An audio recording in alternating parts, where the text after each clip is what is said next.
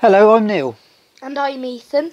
We really like our crabbing and we're very lucky to live in Weymouth, which has a fantastic harbour that allows us to really enjoy our hobby. We've put together a short film on top tips for how to get the most out of your crabbing. The question we get asked the most is what bait we use. Well, when we're crabbing in Weymouth, we get our bait from the Harbour restaurant, which is down by the town bridge. Their offcuts of fish work really well and are well worth a purchase. Bacon's a good second choice as it's cheap and easy to get hold of.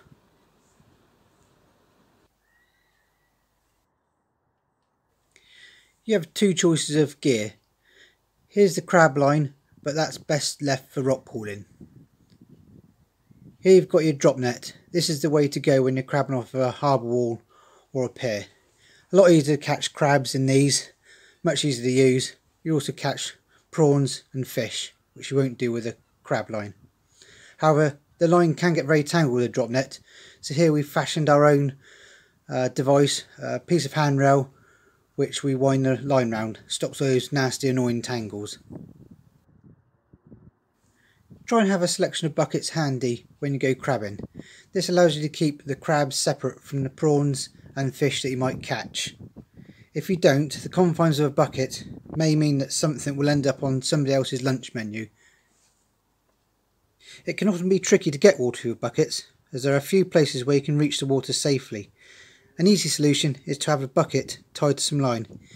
Here you can see we've used an old crab line to wind the string around to stop any tangles.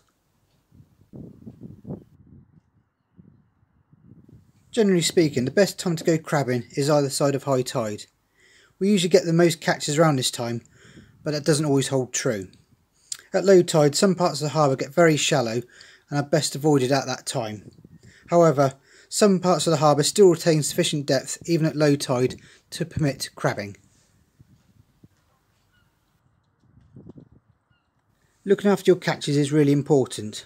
There's nothing worse than seeing a bucket filled to the brim with crabs, so keep the numbers held in proportion to the size of the bucket.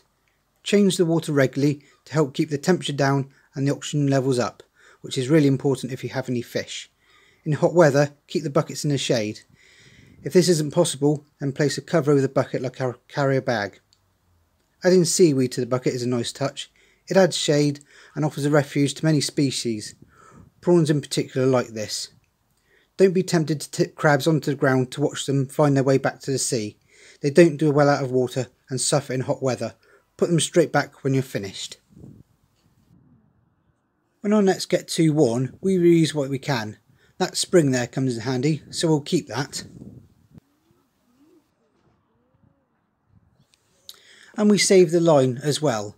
We tie this onto the new net, and this gives us extra line so we can cast out quite far into the harbour. Although, do consider other harbour users when you do this. We have a lovely harbour here in Weymouth, so please help to keep it tidy. Please bag up and remove all litter and rubbish when you're finished. If you have no further need of your crabbing gear, before binning it, why not try offering it to others who might be crabbing nearby? If you're interested in seeing some of the wildlife you can catch in Weymouth Harbour, or have got any questions at all, then have a look at our Facebook page. Just type in Weymouth Crabbers in that search bar. Thank you for watching our film. We hope you enjoyed it. Best of luck and happy crabbing.